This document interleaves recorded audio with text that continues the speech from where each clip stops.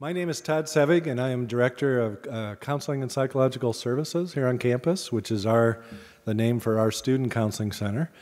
And on behalf of my co-chairs, Dr. John Graydon and Dr. Daniel Eisenberg, it's my pleasure to welcome you, me, all of us, to the 17th Annual Depression on College Campuses Conference. Maybe it's a sign of old age, I'm not sure, but I find myself thinking back years ago, history, when the seeds of this effort started, and it was around 18, maybe 19 years ago, when the vision of John Graydon started to promote this idea of, what if we got people together on all of our campuses to think about student mental health, to think about depression, rates of suicide, prevention. What can we all do as a university campus, as a college campus?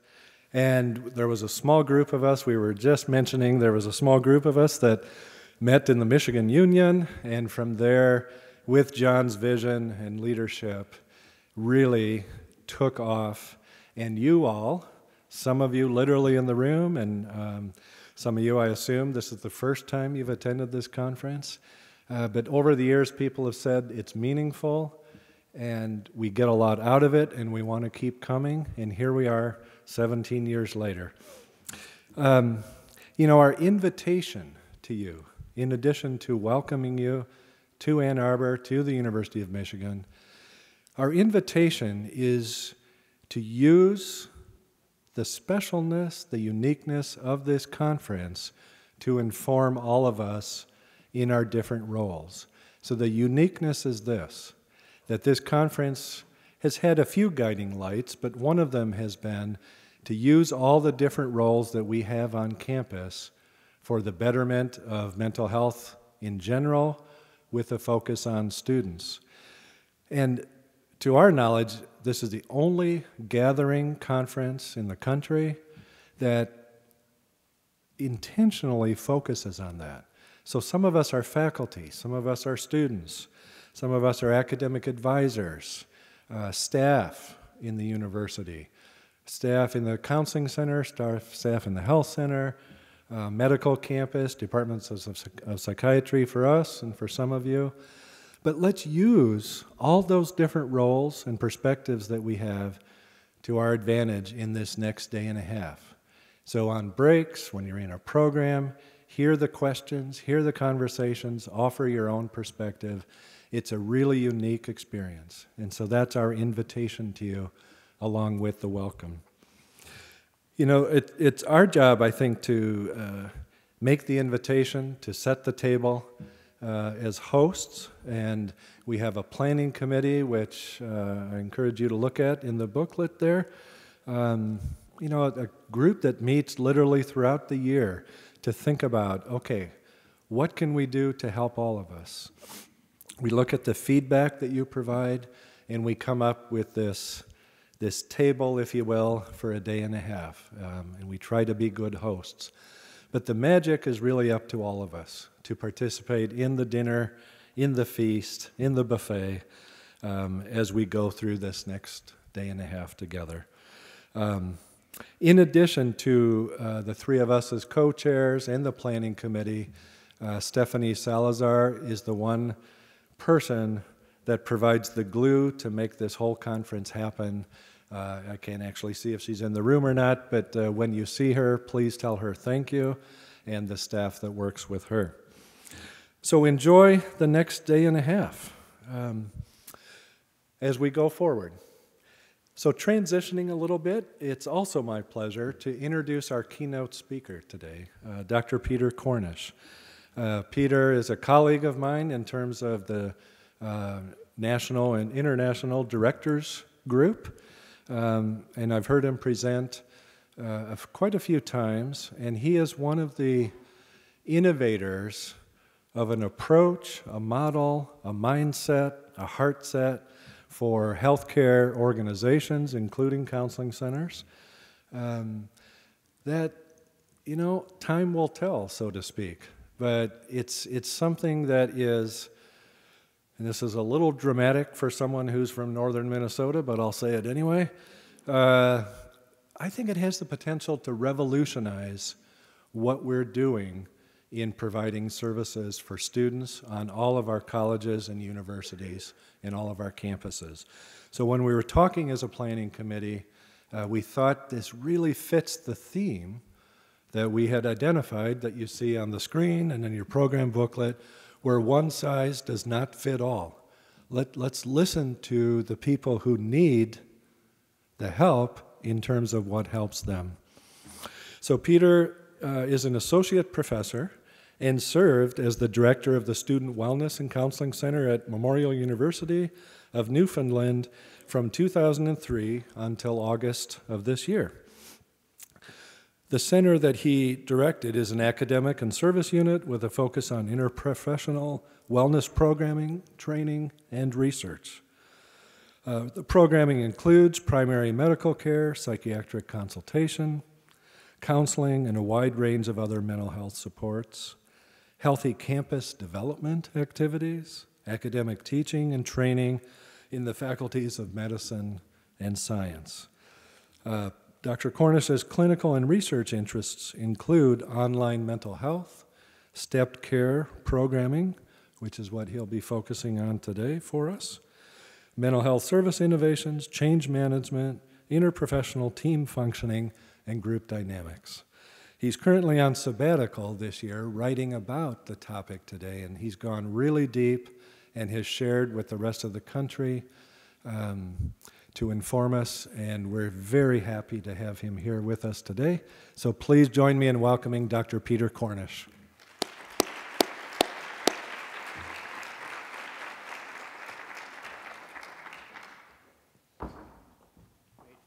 Thank you, Todd, for such a wonderful introduction. Yes, so the revolution begins now. But I just want to tell you a little story. Speaking of revolution, I almost didn't get here. And I'm going to take you through the list of all the things that went wrong. And so as you're listening to my list of things that went wrong on my attempt to come into this wonderful country and this beautiful space, I want you to think about what we often ask our students to do when they come into waiting rooms at college and university campuses. So we often ask them to list all the things that went wrong or are wrong with them, go through symptom checklists pretty much. We rarely ask them anything about what's right. So just bear with me while I go through, and I'm actually delighted that these things happened, because it allowed me to reflect on the wisdom that I've developed over the years in how to embrace challenges. So started with, I was in St. Catharines, Ontario yesterday, which is right near Niagara Falls. Left my charger in the hotel room. Then I'm on the plane going through my bag, and there's 2 sets of keys in there. One belongs to the rental car I just dropped off. That's not good. Somebody's not going to be happy about that. Before I got on the plane, though, I had to go through customs. That's the way it works in Canada. You go through U.S. customs first. I knew I was on the watch list because they denied me entry to go to Washington in August because I didn't have the right invitation letter that to go to Jillian Barry's shop to do a little bit of training. And they gave me an instruction sheet for next time, what I have to bring in order to go and get a small payment. So I did all that, and I presented. They said, no, that's not the right sheet. That doesn't work for this. So I'm afraid because in your letter from Michigan, they've offered you a little bit of money, we have to deny you access because you're not approved to work in the United States. So that was after 4 hours of waiting. I missed my flight. They brought my bag back, and then the other thing that went wrong was my bag, because when they pulled it off the plane, they broke it, so then they had to put everything in a plastic bag. At the last minute, just before they were about to escort me out, I said, can I show you this letter again from the University of Michigan?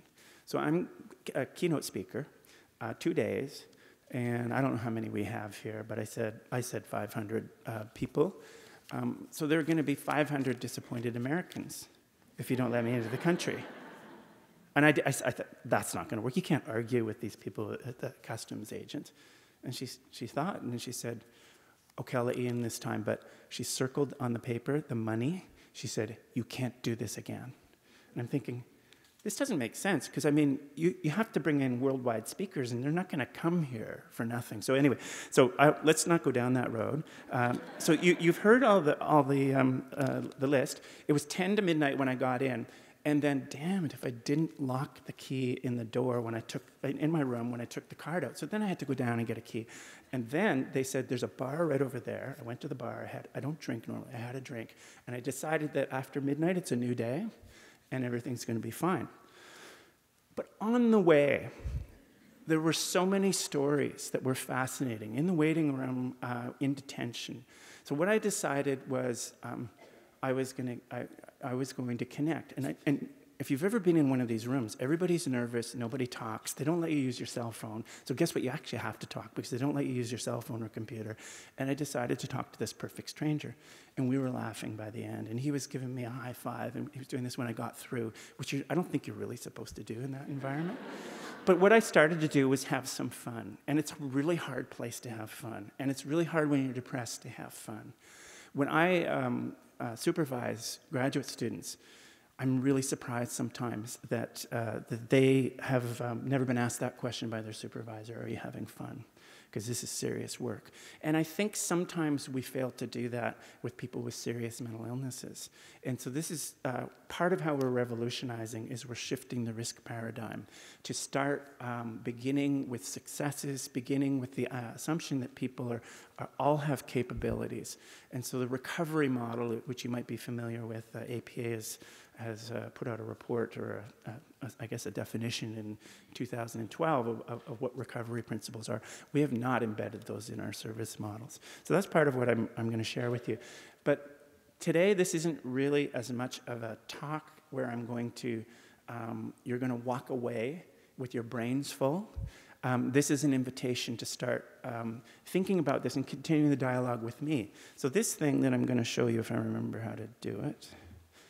So this is a PowerPoint, but I call it an interactive PowerPoint because it's not going to go slide by slide. You can click on these buttons, and you can go and look for what you want. And this is a growing resource. It's a repository. So every time I connect with some folks like yourselves, of course, you have brilliant ideas, and you have amazing objections. And sometimes I offend, and then what I say is, when I offend, come on in and help me to build it better. So there's never a complaint that isn't an opportunity for improvement.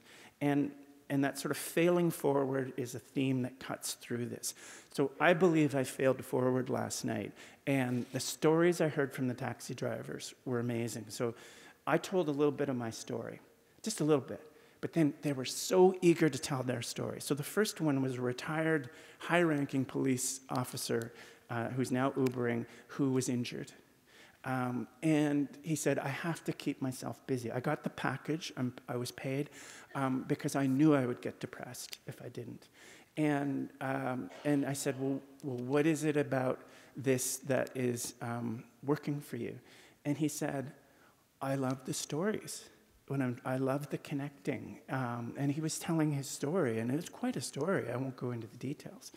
And then, damn it, if the same thing didn't happen today when I had to go buy the charger at Best Buy and take a cab out.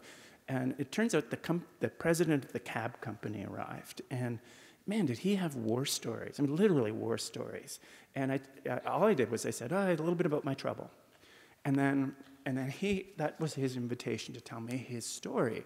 And some of the wisdom that came out of that is exactly what we're trying to do. And we always ask our clients to tell us stories. But we were taught not really to tell our own stories that much, because that's a boundary crossing. And so some of that needs to be fiddled around with a bit. But I digress. I want to show you something under the risk paradigm right here.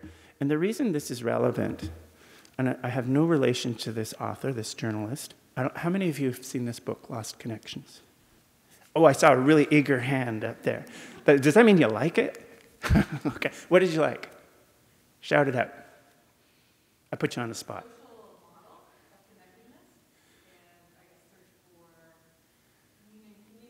Meaning. So lost connection. So a social model of connections. So the thesis of this book, and it's by a journalist, and they're out there to poke at us, right? And so it's a big attack on big pharma and medication. And I like attacks because it allows us to think. It doesn't mean that we have to throw everything out. But what it encourages us to do is to identify, I guess in contrast to some of the messaging from big pharma, that it's a biochemical disease, to ask the question, are there some meaningful explanations, even when there appear not to be? And so what does this author mean by lost connections? It's not just people, it's connection to purpose and meaning.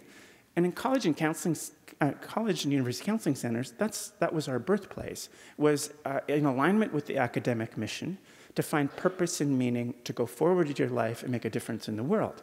We've shifted to treatment centers that focus on the elimination of deficits, which is what medication does. Medication is not going to give you purpose and meaning. A lot of it's placebo, so it has a bit of this hope thing, and so it's giving you hope, but it's not giving you meaning. And so meaning is huge. And so we really want to preserve that as we build a system that meaning is there. And one way that we do that is we don't admit people to service based on the severity of their concerns. Much more important is your readiness to do something. And my thesis is, everybody's ready to do something. And if we base our assessments and our treatments on how severe they are, it can distract us from discovering what is the person that we're encountering now ready to do. So if it's somebody with a severe illness, it might be hard to figure out what they're ready to do. Maybe they're ready to take medication. Okay, we'll go that route. But let's ask them first about some of their capacities, because that's the window into what people feel passionate about, and what you feel passionate about is what you might be ready to do. Okay, now let's just take a quick look at my notes. I have this. I feel sometimes like I'm like a police detective these days. I love this little pad. I make my notes on it because I use technology all the time. But you just can't beat a little notepad like this as an adjunct to the technology. Okay, so the risk paradigm. Let's go into that a little bit. So what do we mean by that? And this ties into the lost connections thesis. And has anybody seen this book on policy, Beyond the Risk Paradigm in Mental Health Policy and Practice? No? Okay. For those of you who are interested in that sort of high level, it's an easy read. It's probably worth your while. And I've taken a quote from this. Corporate-oriented risk management strategies overly focused on the possibility of danger obscure the value of risk-taking activities. And so everything we do has risks in it, and when we have failures, those often our conclusion is I made a mistake and this is bad, as opposed to is it somehow an opportunity for something amazing to happen. So I took a risk in arriving at the airport a bit too late. I took a risk of telling the truth. Because that's when I talk to folks that invite speakers now, they say the only way you can get into the US is to lie. So I took a risk to tell the truth, and it failed. But I got something rich out of it in the end, and it helps me with what I'm doing right here, standing in front of you. So it sets the stage for narrow and defensive practice. So if we miss something, there will be a suicide. I hate to tell you, but what you do in your first encounter with people has very little relationship to whether they are going to die or live. Now, risk assessment can get people to treatment, but at a cost. And the cost is, if we're going to be sitting around paying giving all our attention trying to see who is the next risk person, we make people nervous. Just like I get a bit nervous walking into the customs office because they're looking to see who is going to be the threat. And I have to try and be honest and not nervous, because otherwise I'm a risk or a threat. As opposed to, imagine this, in the customs office. Instead of looking to see who's a threat, you look to see what's good about a person. I bet you if I'd started with my story about what I'm going to do with some enthusiasm, the customs agent in the end was telling me she studied psychology and depression. They're not allowed to talk to people, but in the end they were talking. I should have done that to begin with. I should have struck up a conversation. The problem with that is they don't really encourage that. Anyway, again, I digress a little bit. So we have narrow practices if we're basing our decisions on fear instead of what might go right. There's a lot of detail in this PowerPoint that you will be able to access at that website, StepCare 2.0, if you wanted to dig deeper and see, what I'm basing some of these conclusions on. But I'll give you a glimpse. Okay. First of all, I want to show you this. So this triangle, some people use this to arrange their steps. And what you see in the blue zone are universal population-based programs. So those can be intentional, or they can just be some things that are naturally in the environment. Some beautiful buildings on campus, some trees, some big high windows. These are some things that we can invest in that probably have a higher impact on mental health than we acknowledge, and because we're not monitoring those investments. Then investing in peer support programs probably are going to have, I hate to say it, and I'll show you why I can conclude this, a bigger impact than what we as professionals do, especially if we're devoting all of our attention to the people in that high-risk zone. To try and make sure they don't do anything wrong. Or I think we've deluded ourselves that putting all that attention to them in the way that we do actually makes things better. An example about doing it wrong when you're investing resources, including whole campus resources in risk. I'll tell you a story about Memorial University. So in 2014, 2015, I think it was either that or the 2016, there were 2 suicides. And the 2 suicides were in the west tower of a fairly new residence building on the 5th floor, 1 year apart, the same week of March, coming up next week. Last year was the first year, I guess now we can figure out when it was, where there wasn't a suicide. Whew, yeah. So contagion possibility there. But what was interesting that we discovered in the postvention process, and even during the postvention process, and following postvention, where I had this brilliant idea that I'm going to shift the risk paradigm by, instead of we're just going to teach all these resident student life people to detect the next suicide, I'm actually going to give them some resources to help them. Because what they'd all been trained in is the kinds of things, assist, all kinds of things that everybody uses. In Canada, the Mental Health Commission of Canada has a mental health first aid program that's 2 days. They get all that. They get all kinds of things. I actually have a close relationship with the Mental Health Commission, especially on this particular model, but I'm trying to get in the door with the people that are doing the mental health first aid training, because they pay lip service to support. The first thing you're supposed to do is listen, but what everybody you train on mental health first aid hears is get anxious and refer and pass the hot potato. And so think about it, these poor students, what they learned in this residence, both of these towers, the whole residence system, was inadvertently they learned that they are the only ones that are going to prevent the next death. These are young kids. They're supposed to be having some fun. And now we took that out a long time ago, because in Canada the drinking age is lowered, and so we thought, oh, there's too much drinking going on in residence. That's bad. Risk managers told us that's a recipe for disaster, and we know that it is sexual assault. We know there are dangers there, but they ripped it out, and then of course drinking still happened. It just went underground and went off campus down to. Anyone been to St. John's, Newfoundland? Okay, one person. Did you go to George Street? If you went to St. John's, you went to George Street. It's just a street of bars, and it's Irish culture and big drinking culture. So lots of bad things happen, but we didn't solve it by saying you shouldn't have fun here and drink in this residence. So the residence became a climate of fear and anxiety, and somehow this myth that we are going to prevent deaths. And what we took out was kindness and connections and meaning and purpose and identity. And they're cold places. So investment, both, I argue, in providing a care that's focused solely on level of pathology, and including that we will reinforce people for being in crisis, because that's how we see you quickly, then guess what?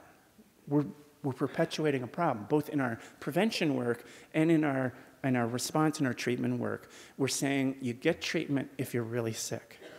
And what we found, and we've done this across the province in our publicly funded system, is that everyone in the province can get immediate access to care by phone, by text, or walk-in. And single-session approaches prevail. Now, single-session is a misnomer. Mosh Tolman and Michael Hoyt been interviewed, and journalists asked, why did you call it that? And he said, well, my publisher made me do it, because they really wanted to call it a session at a time. It's like going to your GP. Why don't we do that in mental health? That, you can get in pretty quickly, and there's no assumption that you're going to get follow-up. Now, you could have psychotherapy for 16 weeks if that is deemed to be something you want and there's a good connection. But the default is, come on in and we'll see if we can produce something today that'll be useful to you. So solution-focused narrative approaches kind of drive that first contact. And any of you that know anything about solution and narrative approaches, they don't ask about deficits.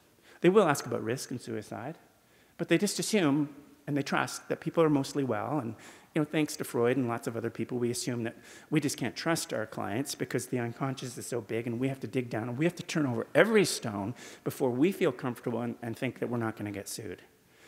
Instead, if we say, guess what? I trust you, and I'm giving you lots of access, and I can't possibly know everything about you in this first encounter, but our system is based on failing forward. We love failure. So you know what? I may get it wrong right here with you today. And if that's the case, you can come on back. And so what I'm doing is I'm doing something very ethical and responsible, is I'm saying, I need you to tell me that. Now, all bets are off if somebody's completely psychotic, just like all bets are off in terms of my autonomy if I happen to be in a car accident and I need the paramedic to make decisions for me. But the default is not to distrust, except if you're a TSA agent, I suppose. But we've already talked about that. We're gonna change that too, right? So how do you invest in this blue zone? We don't just do it with health promotion programs. We do it by having this idea that we want to capture the moment of opportunity when anybody wants to work on their mental health, because then that's upstream, but you could also get the people in crisis. They get access too. Now, sometimes that disrupts it a little bit, and you have to kind of take a different tack, because when a crisis happens, all hands on deck, we have to do something. We have to mobilize some other people. But it's a much more nimble and simple approach. We start simple. We assume people have capacities, but we put up front that we're going to fail forward together, and if it isn't working, we'll deal with it. So, okay, so there's yes buts often, and there are big risks out there. Or are there? Now, why do we have a risk paradigm now in our society? It wasn't when I was growing up.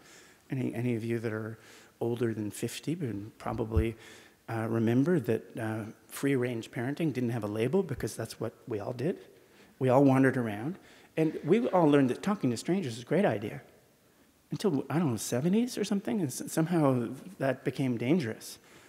The strangers I talked to since yesterday made my heart sing and my soul fly. Perfect strangers. Why do we tell people not to talk to strangers? You have a better chance of being abducted or dying in a terror attack than you do of winning any lottery. But yet we give all our energy with this myth that we can somehow prevent these things from happening. Guess what? You can. By investing in the blue. By investing back in caring communities and supporting all of our partners to be kind. What we've done on campuses where we start, and we think we're doing best intentions. We teach staff and faculty to be our partners and to support. We give them mental health first aid training. What we've really done, we've told them to diagnose. We've told them to look at where the problems are, and we've told them with the best intentions. The University of Michigan, or whatever campus it is, we care for our students, the best thing, give them a Cadillac, send them to CAP, send them to counseling, because we want the best care. Well, that would be like sending me for bariatric surgery because I'm carrying, what would you say, 30, 40 extra pounds? Maybe that's an exaggeration. When really there's some other things I could do about this.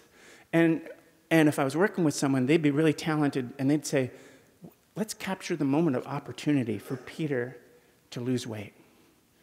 No, we're going to send you for bariatric surgery because that's the best thing. We do the best for everybody. You get instant, really good results.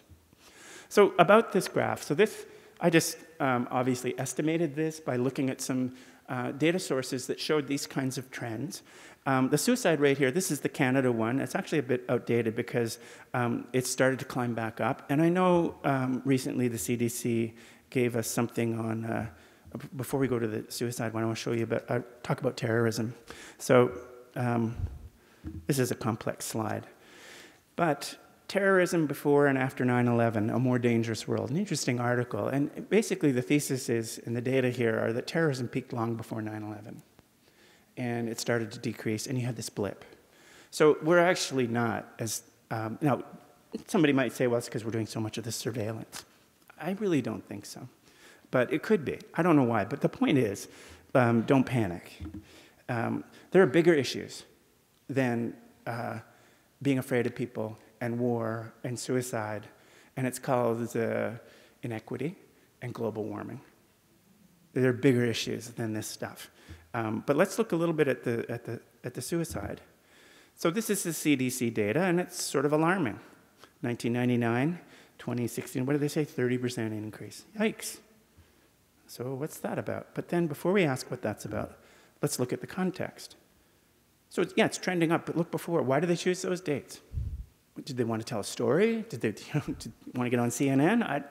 So yeah, we need to think about it, but look in context.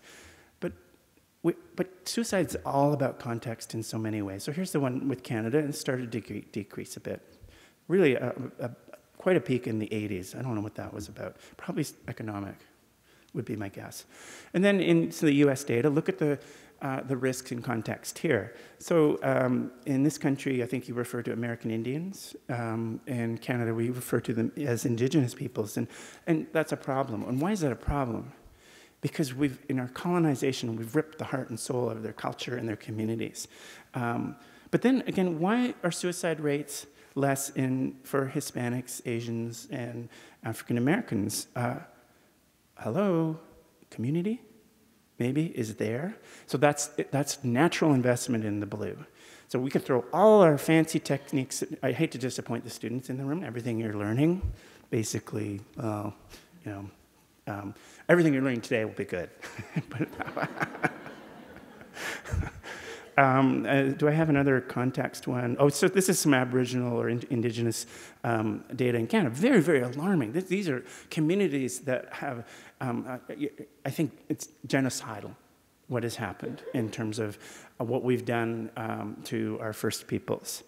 And another one, what I like about this slide is the researchers on suicide that have looked at the data that says the risk prevention doesn't prevent any suicides, that screening doesn't prevent any suicides, they come up with this conclusion that it's inequities and poverty, and then this idea of we need to focus collectively on and culture, building that kind of culture and sense of identity to deal with this. All right, let's go back.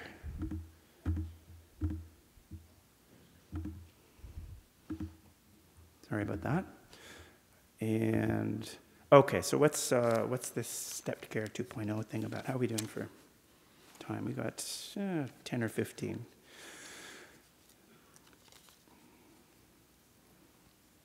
Okay, so it's not a new concept, Stepped Care. This is very big in Western Europe. You can see the British flag there, and my colleague Gillian is British origins, and they've done some, past 20, 25 years in the National Health Service, they basically built a system. So we talk about health system, talk about I don't know, do you talk about health system in the US? Is that a concept, health system? Yeah, okay. Well, guess what? There isn't one. There's no system. Probably less so here than in other parts of the world. There's a corporate system. In Canada, there's no health system. Publicly funded, but it's decentralized. Every province has their separate one, and some are very disorganized. Ontario is a bit more like the U.S. system, but it does have universal health insurance. But our universal health insurance doesn't do a whole lot of good with the kind of stuff I'm talking about. The blue zone, it's very medically physician and hospital oriented. So in the UK, they wanted to do better, and stepped care goals in any model reduce the burden of mental illness in society.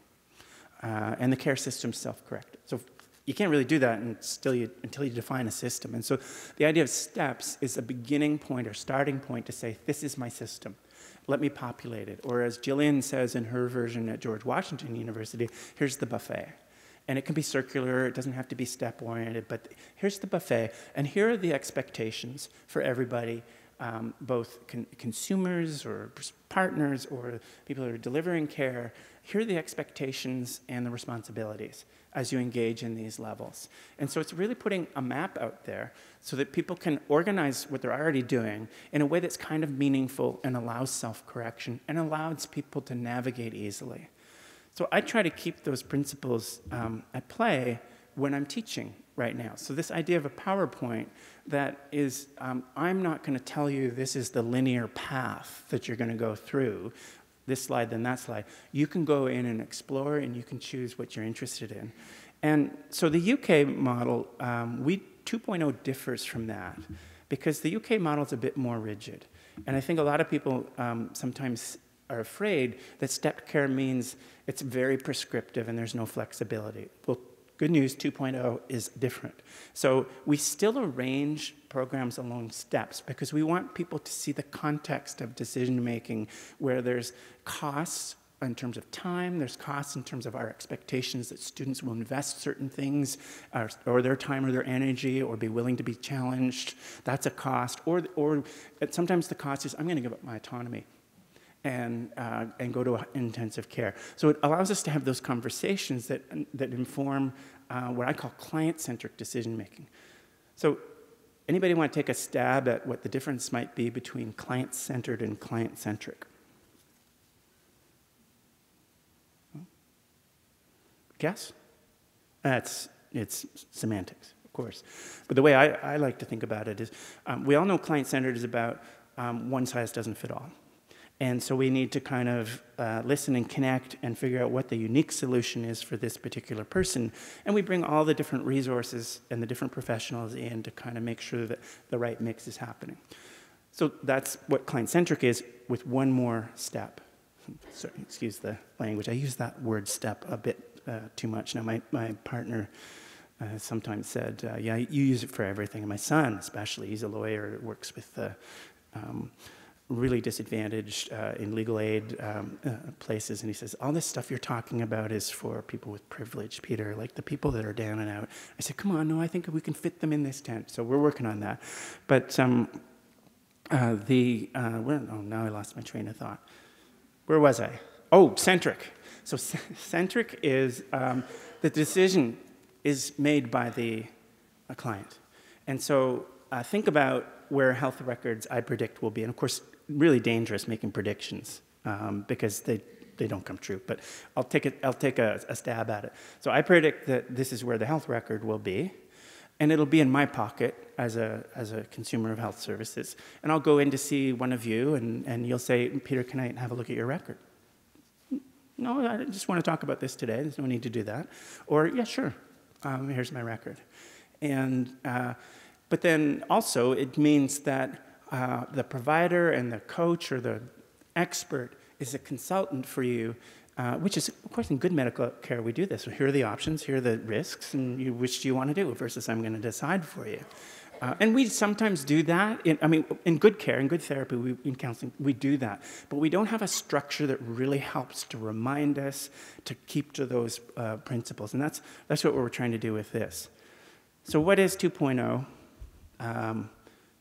Collaborative system of delivering and monitoring recovery-oriented programs. So you're going to have to go in here and find out recovery, if you don't know what recovery principles are. And there's a little bullet or a tab, and when you press the back button to find out that, we don't have time for that. But different from UK is the recovery principles, is the responsibility, and that centric piece, and this constant measurement, assessment, and monitoring. Are we producing the most autonomy and resilience in our work? So think about trigger warnings and working with folks with trauma. If we're doing that work really well, we are keeping in mind that exposure is a really good treatment method, but preparedness and readiness is key. Sometimes trigger warnings get misunderstood, and they're just an invitation to avoid the things that are going to be hard. Sometimes therapy is misunderstood as that too. Therapy isn't about coming in and curling up and having what did Carl Rogers call unconditional love and positive regard. I think Rogers actually challenged people. I think we've misunderstood Carl Rogers, because what does love really mean? When you really love someone, you give tough love too. Are we giving enough tough love in our counseling work? I sometimes hear from colleagues who are struggling with compassion fatigue. And this came out, so this is the invitation. I'm hoping for you to share some of your wisdom with me. When I was in St. Catharines yesterday, and I spoke with the administrative leaders, they said, compassion fatigue's a big thing. And I said, I think the reason compassion fatigue is big is because we've sold this empathy thing too hard. And so really caring counselors get down in the weeds, and they stay with the pain, and they reflect the pain. And they get caught just like the clients are with this deficit that I have this horrible thing that I'll never get. And recovery principles is shift the focus on, yes, you've had this horrible thing, but like the cab drivers I had, what I focused on with them is all the things they are doing despite that disadvantage they have. And at the end of the cab rides, I mean, these guys, you know, I think we both wanted to be friends. At the end, because I focused on the things that are positive. So the readiness is also much more important in this model than symptom levels. We do pay attention to symptom levels, but we just don't make all our decisions on them. And then it's really flexible on modality. So there can be online programming, there can be in-person, like we've done in Newfoundland. Your entry point can be all of those, but that requires shifting the risk paradigm. Because people say, oh my God, well, if we do something at the entry point over the phone and we start offering care, what if it fails? Well, if you build into your expectations all along the way that guess what, this might fail and here's what you do, anybody that sues you, if you have this plan and this rationale for how you're changing care, well thought out like this, then I think the chances of you losing a case are probably low. A huge factor in people who are transitioning to stepped care, when they start implementing, they come back to me and say, help me with the messaging, help me with the marketing, because that's big. And informed treatment means that you message exactly what it is you're trying to do. And we need to do that because we're changing what we're doing. And so the expectations that people have coming in, particularly at elite institutions, are going to be very different. And talk to Jillian if you want to find out how she shifted that conversation. Jillian, can you just stand up? So Jillian will be on the panel tomorrow morning, which is really just taking what we're doing today and continuing the conversation with the experiences that some campuses have had here in the US. Okay, so this is a big one. Solution-focused, strengths-based interventions applied first. Now, I'm a psychodynamic therapist, interpersonal therapist. I'm very attachment-focused. I like working with people with borderline personality and bipolar disorder. And so when I do intensive therapy, I do traditional, what I call private practice therapy. I don't mean it in terms of getting money, but the idea that it's a 50-minute session and you kind of go on for a long time. I like doing that when I have a really good connection. When we implemented stepped care, there was room to actually do that because one size doesn't fit all. When you do single session work, the expectation is, and a lot of students like it, and in fact our community members say, oh, I don't want, it might be different from some elite populations where, no, it's therapy, I'm not going to do anything but therapy. But I can, at another time, maybe during the panel, I can tell you what the conversation is when someone comes in and they say they want therapy and it's the only thing that keeps them alive. there's a way to transition people from that, to sell that in a way that the people who thought they wanted therapy originally, there are other options that get them that kind of comfort of weekly contact, but I won't go into that. So trial and error is very big, and sharing this idea that we can fail together. Traditional therapy, like I practice, is offered only to those who are really ready to engage in challenging work. Now, sometimes, that's not one size fits all either. Sometimes we have to be very cognizant of how trust gets built. And when someone's traumatized and they're not trusting us, they may not be ready to disclose the depth and the severity of the issues. And so this is not about being dismissive. So often what I say up front is I say, quite often people, this is all about a relationship. So what I'm offering to you is a relationship. And I, like your GP, I'm never going to fire you. You can keep coming back to me. So today, we're not going to go into a whole lot of stuff. We're going to go to where you want to go. But you know what? You can come back at any time to go deeper. But that's not the default. I think the way we often operate is we got to go figure all those things out first. Then we have a diagnosis, and then we begin treatment. It doesn't work that way. And so maybe the last thing I will share with you, and you can dig down and see all of these principles here, but is about what is it that produces good outcomes? So what we measure is what we value. So a central component with being self-corrective, having a system, and having a care model, and having counseling or therapy that's self-corrective, is you got to have some kind of way of monitoring on a regular basis. And I'm going to get into those in a few moments. But what is it we're measuring? What is it that we know predicts outcome? So this is where the students can, get angry and resentful because everything that they're being taught, most of what they're being taught, I'm being exaggerating, is techniques and assessment. Depends on the program. So at most, that accounts for 15% of outcomes, is the technique we choose and the assessment that we do. And of that, approximately 9% is really about who you are as a person. And then so really it's the 6% is techniques and assessment. So you're going to school, how much money are you paying to go to school? And you're learning all these techniques and assessment. Well, hopefully this is a point where you can make sure that you're attending to some other things that really predict outcome, and that you can help revolutionize the system so that we can harness and tap into these things that are really important for creating health and mental health. Some of it being in the blue zone and that graph that you saw.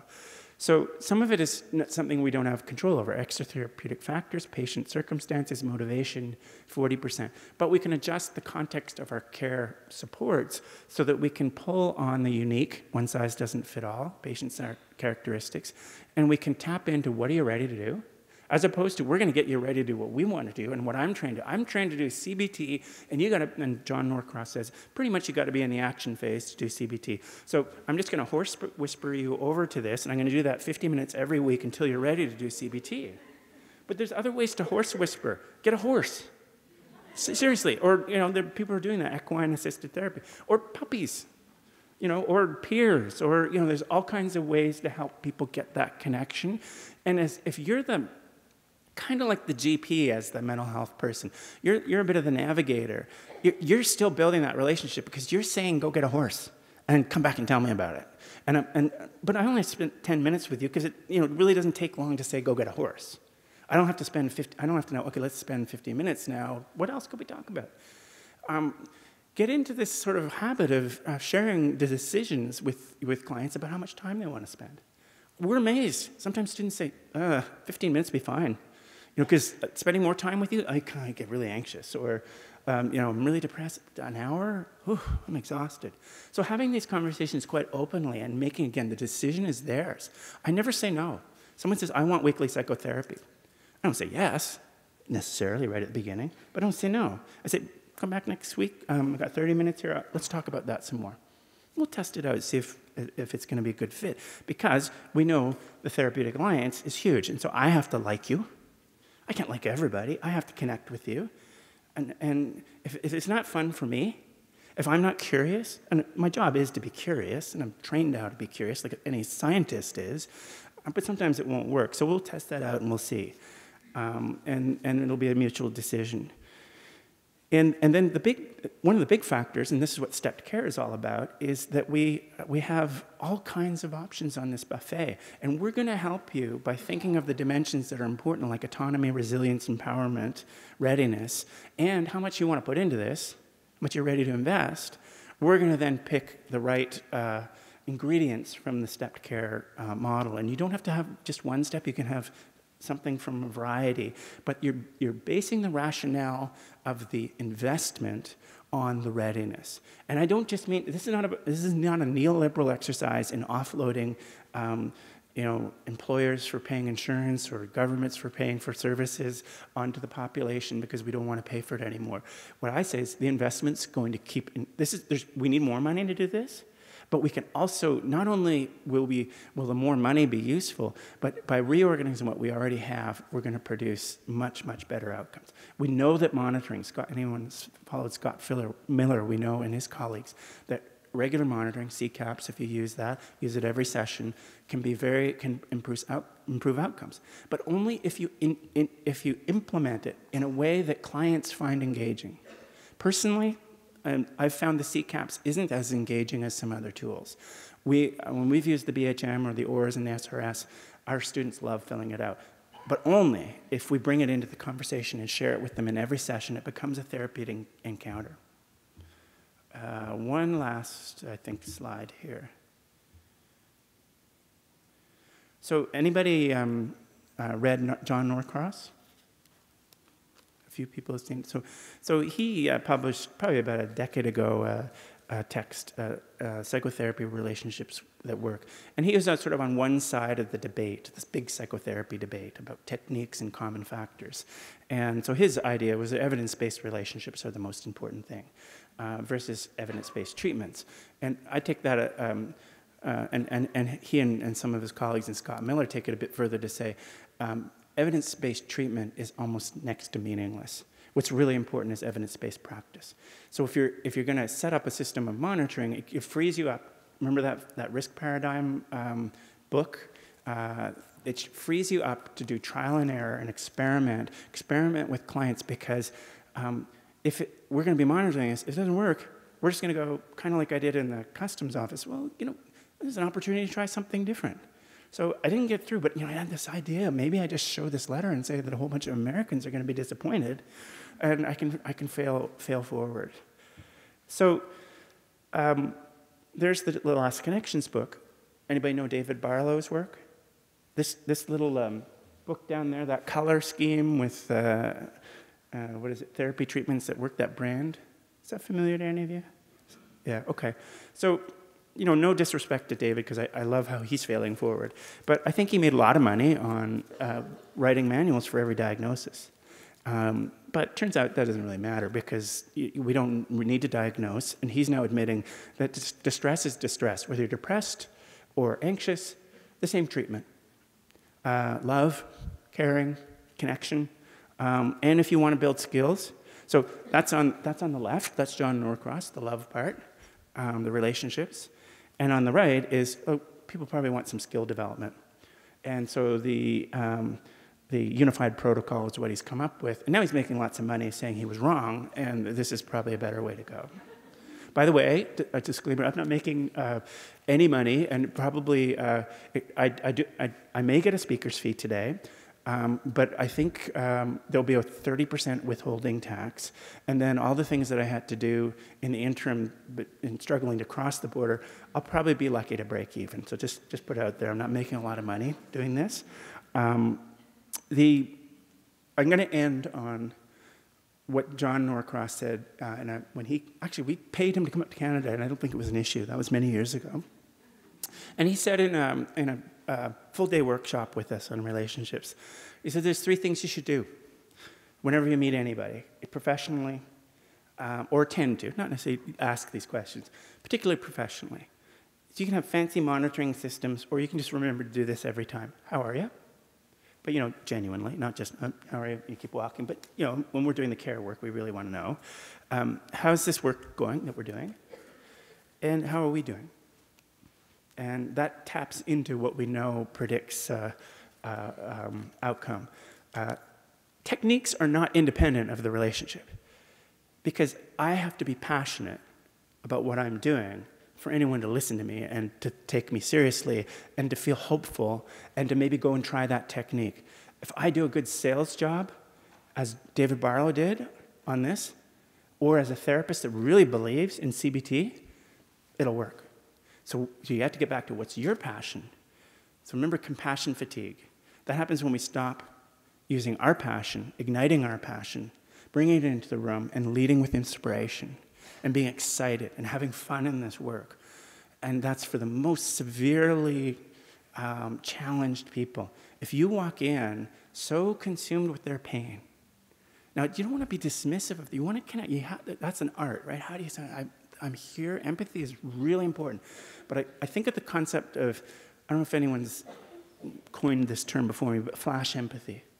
Sometimes empathy is a split second, something very, very powerful and doesn't need 15 sessions of active listening. So think about that. How do you do this flash empathy and then get going with inspiration and excitement and inspire people?